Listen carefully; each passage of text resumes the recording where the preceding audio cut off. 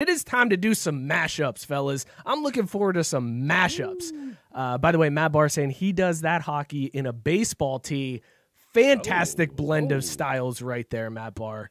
I mean, you talk about a mashup. Matt Barr's got it nailed. Wait, but that's what I'm saying. You can do that hockey no matter what you're wearing. You absolutely can. Months a year. Hang on. I'm gonna do that hockey in some Spanx. Before we do that, man, we got kids' clothes up there too. Like you can get a onesie. You can do that hockey in a onesie. Exactly. Start them off on the right path. Before we do these mashups, a couple things that I want to get to here in the comments. Chris America saying that he came in a little late. Did I already miss the breakdown of Captain America's flagpole? What the shit happened this week, Scott? Did you hear about that story? What? No, I missed that one. Chris Evans tweeted something out, and as part of the video, he forgot to trim the end of the video, and it ended up showing a screenshot that had naked pictures of himself. I didn't click any links, but apparently the jokes were, hey, you didn't. I really didn't. I swear to God, I only saw the aftermath where he tweeted out afterwards, like, hey, I've been off social media for a few days. What'd I miss? Which I thought was pretty clever. Well, it was well played by Cap. But yeah, that's Chris Evans hanging dong. I mean, it's Captain America. Like he's defended our freedom. I think he's free to take whatever nude photos he wants, right? Right. You know, do your thing, Cap. And then Scott, as Matt Barr says, that's America's dick. You don't understand that reference yet, Burlon. You haven't reached that part in the MCU. I'm not there. But when you do, I did see Civil War. That was pretty solid. That was actually very solid. I am Civil War, so now you've seen Spidey. Yes, I was very excited. I thought I missed something. I the way it came in, I thought I had missed a Spider-Man movie before that, but I was pretty pumped to see Spidey come in. I also saw Doctor Strange. I watched that one last night. That movie tripped me out. That's a weird fucking movie, man. Doctor Strange is a little bizarre. It's also bizarre that Rachel McAdams is in there kind of just out of nowhere. Yeah, very briefly. Like, okay, and by the way, Rachel McAdams, way above Kat Dennings, right? We can all agree on that one? That's fair. I'm not going to argue on that. Okay, cool. You win this round. Thank you. I appreciate that. Okay, let's... Blind squirrel nut situation there. For sure. Chris America, if you didn't see Captain's Avenger, you're not American. There you go. All right, let's get into this mashup. So here's what we're doing for this segment. We're going to take some celebrities and mash them up to get some type of sports figure. So for example, if you take bearded John Krasinski, which by the way, super hard for me to think John Krasinski. I wanted to call him Jim every time I put something in the doc about him. But if you take bearded John Krasinski and you mash him up with John Stamos, who do you get with that? You get Jimmy Garoppolo. Okay, you guys get where we're coming from with this mashup segment. Like that's pretty on point for Jimmy G. Okay, so let's get into our first one. Wait, real quick, I do want to point out, you just said John Krasinski flawlessly like 5 times. Can't figure out how the fuck to say Sagan. Who? It's cool though. Seaman. Yeah. It's the magic sauce. St. Louis. What am I saying wrong? Seaman St. Louis, right? Okay. Anyways, let's get into our mashups. So the first one we got Carson Wentz. When you mash Carson Wentz up with Hank Scorpio from The Simpsons, who do you get when you mash those two up? Any guesses, fellas? Any guesses? Who the hell is Hank Scorpio? You don't remember Hank Scorpio? Get out of here. Are you serious? Mute Drew. He's done. God, I can't. He controls the Zoom. Okay. All right. All right, when you mash up Carson Wentz and Hank Scorpio, the correct answer is Sean McVay. Sean McVay is who you get. Did you hear about McVay this week and why he's in the news besides winning their first game of the year? It came out that he has no soul and is really a ginger deep underneath it. Wow, dropping the G word with a hard R. It turns out we were right and his wife was cheating on him the whole time. Yeah. Most likely, but so the NFL released a statement or sent out a memo that said all coaches have to wear their mask throughout the entire game, like no exceptions. You have to wear your mask. And the McVay was like, "Yeah, that's because of me." Because the dude basically spent the entire game with his mask below his mouth and chin. Like he would only pull it up over his mouth occasionally, still nose hanging out. Like complete dummy. I think all coaches should just go to Andy Reid's face shield. That's what you should do. They should, but I can't believe that that wasn't put out preseason, considering all throughout fucking Hard Knocks, that's all we talked about was the fact that none of these coaches were like, he constantly had his mask. Oh, dude, he's the worst. He's like, what are you wearing it for? Just take it off if you're gonna have it on your chin. Yeah, I don't get that. But like, if you do the Andy Reid face shield, you don't have to wear a mask, right? Like that's the trade-off. That's good enough. Yeah, that's good enough. But it Probably gets all what fogged it is, up. though, is they just don't want to be seen as that fat, sweaty guy like Andy. Guys, look. The question has long been asked that why do Major League Baseball managers wear full uniform? And the time has come that NFL coaches have to wear the entire uniform, including a helmet and a mask, a face shield, and have that whole thing down on it. I don't think we're ready for that, Scott. COVID has brought it about. Because you know what's going to happen is if they have to do that, when Bill Belichick wears that uniform, Zeke is going to feel real shitty about his tattoo, realizing that Bill had it first. Speaking of Bill Belichick, Reagan, I saw Bill Belichick in a Subway commercial. Brady leaves. What the hell? Like he is broke AF now, apparently. What? No, I'm thinking Brady leaves town and the personality comes out. All of a sudden, Bill is a different man. I think I like Bill Belichick all of a sudden. What do you think? What is Bill Belichick's go-to $5 footlong? Good question. I feel like he goes BMT, not even BLT. He goes BMT, and that's what he cold cut combo. But yeah, I was gonna say he's basic as fuck, so cold cut combo is probably his go-to. Or every once in a while he wants to spice it up a little bit. He gets that tuna salad. JB, I do not want to see Andy Reid or Patricia in football pants. We've already seen Andy Reid in football pants when he's the giant 12-year-old in the punt pass kick competition that they always show with Andy Reid, where it's just like a little kid that's like 4 foot nothing and 6 foot tall Andy Reid shoved into the smallest pants possible. But yeah, I kind of agree with JB on that one. Did you put the Jokic meme in the mashup? Oh, no, I didn't. That's a missed opportunity. It's okay though. We'll bring it back. We'll bring her back around. And Biscuit bringing up what I said this weekend. If they wear the mask, they don't have to hold up that stupid play sheet in front of their face when they talk, but they still do. They will, yeah. No, they're doing it. Like, they're actually doing that. I tweeted that out this weekend. Like, I can't believe the number of college coaches and NFL coaches that were still holding their play sheet in front of their face as they're calling. But you see, like, MLB coaches do that too. They come out to talk to the pitchers and they got their hand over their face. It's like, bro, you're wearing a mask. What are you doing? No, it's simple. Like Jenna pointed that out to me this weekend, and I was like, "Oh yeah," but you know that if they don't hold the play sheet up there, they don't know how to call the play. Like that's what it comes down to. It's like, a comfort thing. Exactly. They're not reading it, but if they don't hold it up there, they'll literally go, shoot the J, shoot it. Louses. All right, let's do our next mashup. Next mashup here, you got Gollum from Lord of the Rings, or is it Smeagol? I don't know which one is which. Do you guys know which one? Depends on where in the storyline we're talking about, but I think you want to go with Gollum. You want to go post. Yeah, that's post freak out. All right, okay, so freeing from the ring, if you will. So Gollum, and then Hanson from Scary Movie 2, which is Chris Elliott's character with the take my strong hand. That guy. I think you guys can tell what you get when you mix up Gollum and Hanson. You get Jerry Jones during the national anthem. That's. This blew up the internet, and I love it. Oh, dude, it was one of the funniest things I'd ever seen. I felt like he was literally trying to figure out, like he was like, I don't know how to do this without somebody holding my hand over my heart for me. Guys, this is bad. We shouldn't be talking about this. We can't make fun of this guy because he was literally having a stroke on national TV and no one helped him. That's a good point. To be fair, if Jerry Jones ever legit does have a stroke on live TV, I hope that nobody helps him. Do you think we can put money on that? I mean, look at seriously. I'm teaching my toddler the Pledge of Allegiance, and he knows how to hold his hand over his heart better than like. What the hell, Jerry? Do you know all the words to the Pledge of Allegiance? I do. Yeah, that's impressive. You don't? You don't remember that? No, I do, because it's one of those things where you get started, you say the first line, and the rest just kind of goes on exactly. autopilot. It just rolls out of your mouth. Like it's just like haven't said it in what? That's what I was gonna say. When was the last time you said that? I'm like sitting here. I'm like, it was probably 4th grade. Yeah, it's been forever. But then you say I pledge of allegiance, and then boom, it's all there.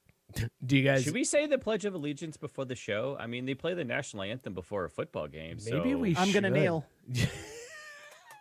That's fine, because all we'll see is your forehead in frame. Is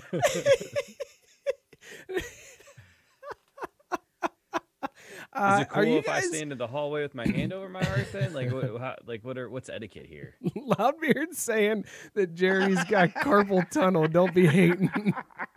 Carpal tunnel. What do you think Jerry's got carpal tunnel from? Because I have an idea. What's your idea? Yanking them penny slots at the casino. Just yanking it. Yep, just yanking it. Because that rich-ass motherfucker be in the casino still playing penny slots too, right? Like, oh, for sure. He's taking his Social Security check there, putting it into pennies, and then just sliding those things in. Can you can't imagine afford all that Johnny Walker Blue label if you're not using penny slots. Can you imagine going in a casino and you just see Jerry Jones sitting at a penny slot, and he's got like that card that's attached to his shirt that's plugged into the machine just in case he passes out dead. The card pulls out too, so that nobody comes in and steals your rewards points for the casino. I can 100% see that. But of course, he would just be standing there with like a little hand pulling the lever. Sock that fuck in the back. Are you guys surprised that he didn't do anything to Poe for kneeling during the national anthem? No, because he was a lying son of a bitch. I thought for sure he was going to do something. Like when I saw him staring and he had the weird hand going on, I was like, oh, he's gonna try something. He's gonna literally sell his soul that he has left. He may have already sold all of it. He wants to get a ring. He'll do whatever the hell it takes to get a ring. Exactly. His ass will hire Kaepernick back if it means that they're going to. If someone said to you, oh, he would do it. If he was guaranteed to win a Super Bowl by getting Kaepernick on that team, he'd do it in an instant. Okay, leave a comment below and let us know. Would Jerry Jones sign Colin Kaepernick if it meant he was guaranteed to get a Super Bowl? Because 100%. I don't think he would. Yeah. I don't think he would. Absolutely. Are you kidding me? If seriously, if you said guaranteed, he would do it tomorrow. Yeah. He would tell him not to show up. He would just sign him to a contract and be like, "Yeah, you don't be here." What if it was? He had to sign Colin Kaepernick and start Kaepernick? Or still, he would do whatever he needs to do. Okay, for let's a Super do this. Bowl. He had to sign Colin Kaepernick and make Colin Kaepernick his starter for 5 years, but he was only guaranteed one Super Bowl in that time. Would he do it? Wait, what was the second part? And make what? Yeah, you cut out there. All right, good. I was thought it was just me over here. He's allowed to. He can sign Colin Kaepernick, and Kaepernick has to start for the team for 5 years, but he's guaranteed one Super Bowl win. Does he do it? Yeah, he don't give a fuck. He'll die after 1 year. So it's like, whatever. Let his son deal with it then.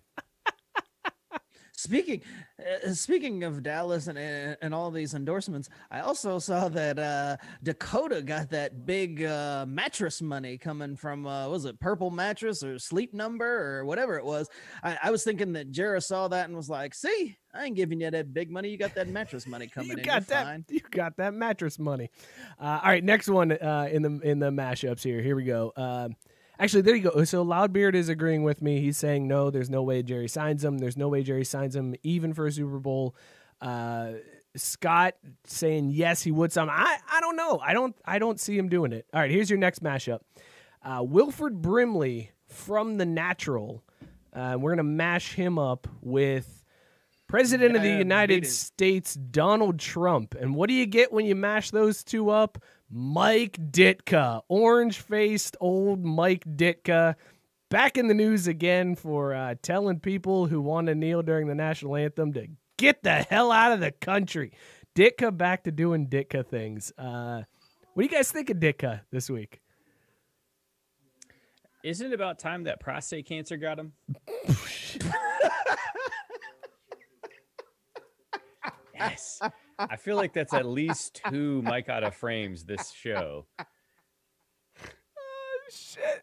And a snort. You got a snort on that one too, man. Whew. That was man. Once upon a time, I loved Mike Ditka. Oh my God, I completely agree. I had was the no best. idea. I had no idea that this is who Mike Ditka was for all those years. Like, it changes everything about him. This dude sucks on ice, man. Yeah. Yeah. It's so disturbing, and I feel like these sources go like TMZ will always just be like, all right, there's some controversy going on with black people. Let's see what Ditka has to say, because this is going to get us some clicks. And they just put a microphone in front of his old ass face, and he's like, well, get the hell out of the country. And they're like, yep, there we go. Here it is. And he's definitely the go-to if they're like, we need a real controversial soundbite. Just call Ditka. It's like, hey, Ditka, black. Fuck him. What? we didn't even. You heard me. Fuck him. I was trying to ask you about the Black Sox shot at the World Series this year. Right. I need to learn not to kneel for the anthem, those fuckers. I was gonna say, it's like I was gonna ask you black or red if I'm playing roulette, but all right. All right. Thanks, Mike. Put it on 00 then? Is that I what was you're just getting at? asking if you took your coffee black. Nope, I sure don't. Put all Not the this damn country. I just drink milk. All right, next mashup. Here we go. Rob Riggle. Everybody loves him. Yeah. Loves them some Rob Riggle. I love Rob Riggle on Holy Moly. He's my favorite part on Holy Moly. But Shit, I keep forgetting to watch that. dude, you man. were missing out. It is so I good. know, That was right? part of the Sports Equinox last week. It was The like only MLB. reason to tune into Fox ever. Yeah, exactly. But if you mash up Rob Riggle and an old catcher's mitt, do you know what you get when you mash those two up?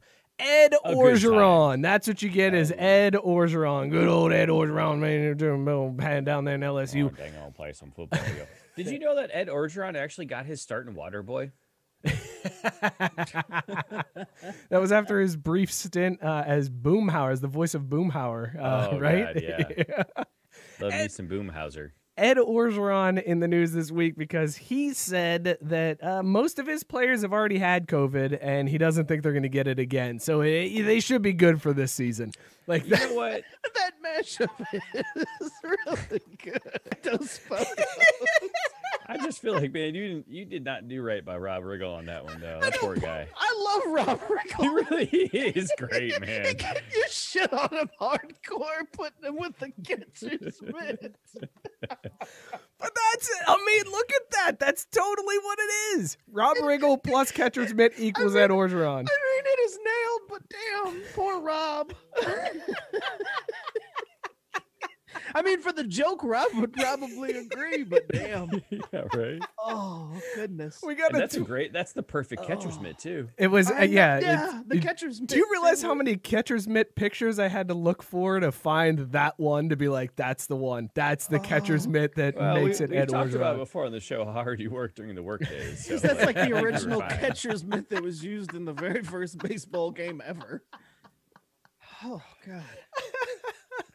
That might have been the hardest you've laughed on the show, Scott. I don't think you've laughed. I just, wow.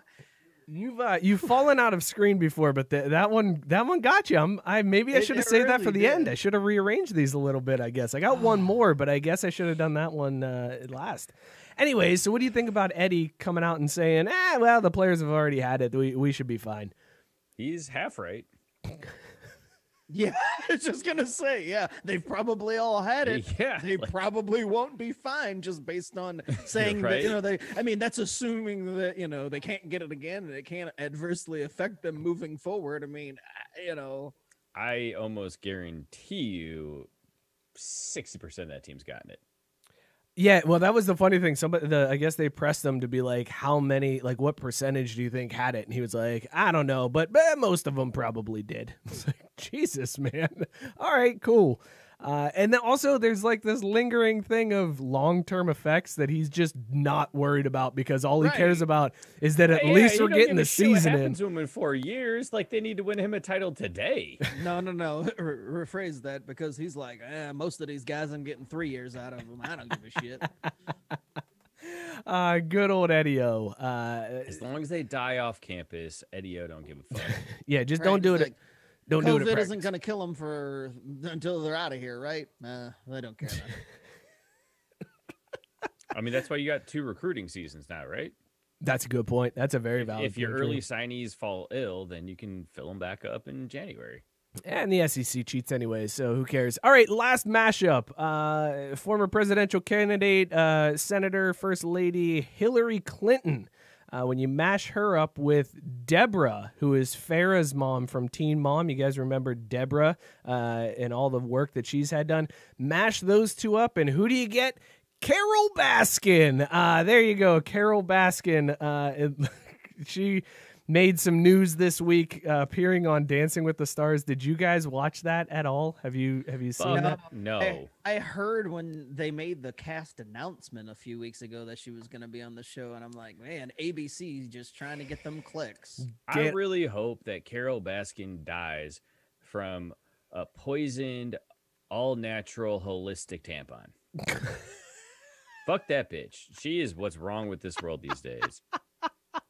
I just think it's weird that you'd have an obvious murderer on your show. Like, right? She submitted to it. Investigation still pending, and they're like, yeah, come on and dance with the stars. Did y'all. you But they see- won't give OJ a shot? I mean, god damn it. He's done his time. And he's been cleared. He got Right? cleared. Plus, can you imagine how that dude be able to dance with them feet? Ooh, he be shaking and moving. Hey, Twitter world. I was gonna say OJ comes on. He's like, "Hey, Dancing with the Stars, it's OJ here," and then he just dances to.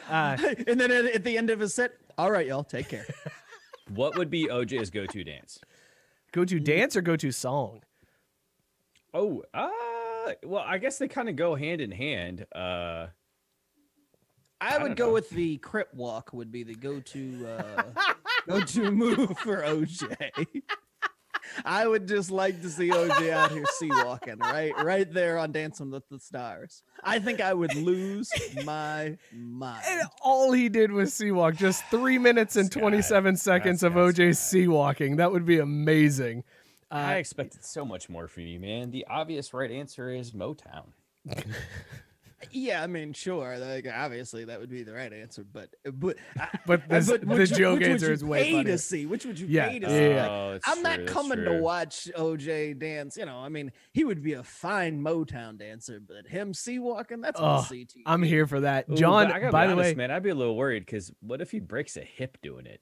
even more reason I to was do gonna it. say That's even more reason to tune in. That's there you go. Ed's saying he should dance to Killer. I mean Thriller. That's what OJ should dance to. And John pointing out what I was going to say. Carol Baskin's husband, the one that she killed, allegedly, his family ran a commercial during Dancing with the Stars to like ask people for tips on his death and help bring his killer to justice. So basically, ABC cashed in on all the people who wanted to see Carol Baskin, which they put her at the end. Very smart on ABC's part, because then everybody had to sit through the whole episode to see Carol Hey, Baskin all dance. you cool cats and kittens. Guess what song she danced to? Do you know what song she danced to? I don't want to know. Guess. Just guess. You gotta have a guess. Cat Here. scratch fever. Good guess. Wrong, I was gonna but say good guess. I was gonna go with the old cat daddy. No, Ooh, that's another good a little one. further away. Eye of the Tiger. She danced to Eye of the Tiger because fucking of course she did. I love how Drew has wished death upon more people. Drew and is just completely dismissed her. Just like, he was personally offended. I just She think danced no, to she's Eye of the Tiger. she is just the worst kind of American these days. Like motherfucker that wants to profit off a cause but not actually do anything about it. Like, god damn it. At least Joe Exotic was letting people get eaten. You Hang know, on, we like got the animals stood a chance there. We got comments we got to get through here because I'm dying reading some of these. Biscuit said that OJ should do the WAP because it's kind of like a stabbing motion. Matt Barr, host of For the Gold podcast, he said that Carol Baskin should have danced to What's New Pussycat. Loudbeard saying, shut up, sassy. And John saying, please tell me she danced to a Joe Exotic song. I talked to Tiger. Oh, that'd be fantastic. If she had come out and danced to a Joe Exotic song, that would have been the greatest thing I've ever seen on TV. That would have been the best troll job ever. We should do a GoFundMe and buy a Joe Exotic album. He deserves it. I don't think you have to do a GoFundMe for that. I'm pretty sure it's like 35 cents to get the whole Oh. album. I bet you it's dirt cheap. I'm just sitting here knowing the wives would not send off on that 20 spot. Like, no, don't do that. Ugh. Joe Exotic. All right. Whoa, Javi coming in hot saying he's been to that tiger zoo. Holy Javi, shit. The other host of Fourth and Goal podcast has been to the Joe Exotic Zoo that is now closed down. Can we spin up that drunk line real quick? Like, we need to hear about this. Oh, I wish I could. I wish I could, man. Javi, I'm gonna need to talk to you offline here. Did a photo shoot? See, now this feels like a pose on velvet with a tiger situation, Javi. So, like, what up? Like, what was the end goal of said photo shoot? Was this for your Tinder profile, or like, you know? Man, I wish I could call during the show. That'd be amazing to just dial him up right now, because I could call Javi right now. Just call him on your phone and put it on speaker. Yeah, we're gonna do the janky style. This is a professional broadcast, Drew. We got networks interested in us. We can't be. That's fair. I'm just saying. I've heard that trash on the morning show, Jeff and Jen, and like they pull that off. All right, 100 comments. That means I'm going to do a shot. And this has been Mashup. I hope you guys like that segment. Let us know in the comments if you like that segment. That's all it takes to do shots? Fuck, I'd comment. Yeah, well, you know, it's a new thing I just thought of when it just popped up. Congratulations on 100 comments. So I'm going to do a shot for 100 comments. Get that hypno. Look at, he ain't even pouring it in a shot. Oh, that was a pussy shot. Oh, okay. Sorry. It's Mike, of course. There you go. Drink up. Besides, what do you have to be afraid of? You've got that Morning Recovery lemon ginger flavor now. I didn't get the lemon ginger yet, bro. I didn't get the lemon. Oh, I got one. If you want me to drop one off. Matt saying love that segment. Good, thank you, Matt. We appreciate that. That went way better than I thought it was going to. I mean, that segment was solid. I thought it was pretty good. I think we bring that one back at some point. It was all because Sherm put in the work on the images, dude. I did. You found great shots. That was all credit to Mike on that one. Those mashups, God, poor Rob. I mean, just look at poor Rob, man. Yeah. Let's do it. Can we tag him in that segment? Oh yeah, I just want that portion. I want to cut that portion and tag Rob Riggle on Twitter for that. Minding his own business, and catching it's like, some damn, strays. somebody compared me to Ed Ogeron in a catcher's mitt. Damn. No, I didn't compare him to Ed Ogeron. Just him and a catcher. Him and a catcher's mitt. Still, man. Just be like, hey, at Rob Riggle, sorry about this, bro, but you know it's true. And John asking if we would accept mashups from Craft Root Sports listeners. Yes, absolutely. That's the best part about this segment. Hit us up. Hit us up on Twitter, Facebook, whatever. Post it in the group. If you've got some mashup ideas, throw them in there, because we will absolutely do it on the show. It's super. I really enjoyed this one. Also, peek behind the curtain. When I did the Hillary Clinton and Deborah from Teen Mom, when I sent that one to our group chat, Scott, his response was, delete my number. I'm never going to be able to fucking unsee that.